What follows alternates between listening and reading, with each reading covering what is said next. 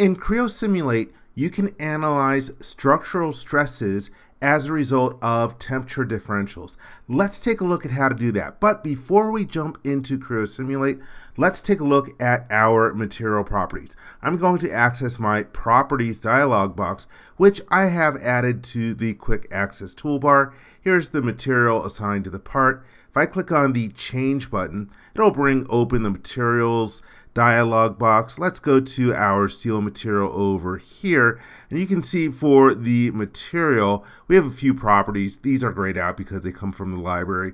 The critical ones for doing structural analysis with thermal stresses from temperature differentials are the Young's modulus that we see over here and the coefficient of thermal expansion.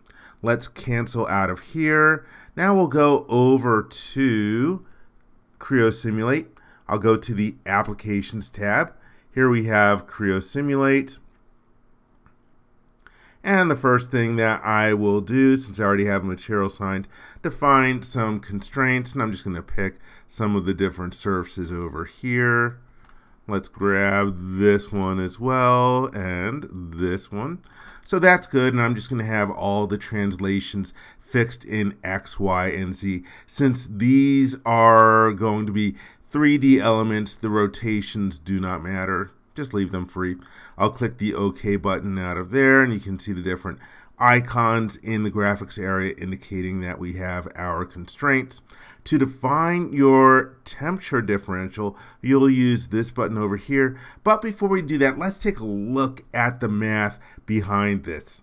Here I am in PTC MathCAD Prime 6.0, and the thermal stress formula is that the stress is going to be equal to the Young's modulus times the coefficient of thermal expansion times the temperature differential. For example, if I'm using this as my Young's modulus, here I have a value for the coefficient of thermal expansion. Here we have a delta T, pretty big, of 100 degrees per Celsius. You can see the resulting stresses, and in this particular case with a delta of 100 degrees Celsius, that would be 260 megapascals when the yield strength of steel is 350 megapascals. So for big temperature differentials, yes, you can have big stresses.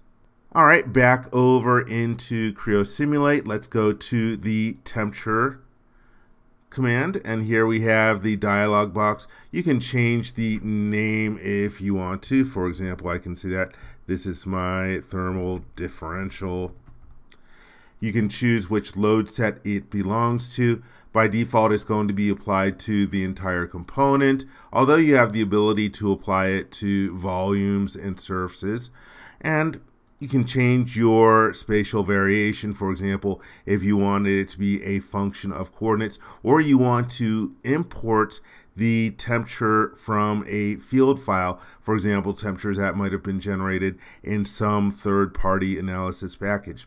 But here's where you're going to end up getting the temperature value. You're going to specify sort of like the baseline temperature. For example, I could say it's 22 degrees Celsius, and you have a drop-down list if you want to express that in Fahrenheit or Kelvin or Rankine.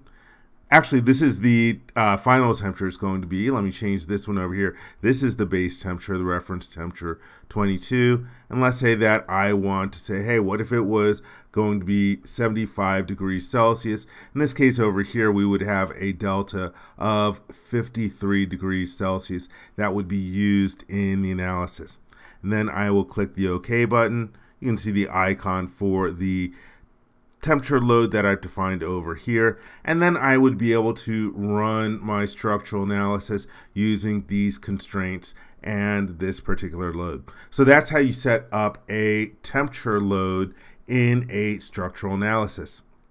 I hope you enjoyed this video. For more information, please visit www.creowindchill.com. If you learned something from this video, please give it a thumbs up. And if you like this video, please click the subscribe button and ring the bell to be informed when new videos are uploaded. Thank you very much.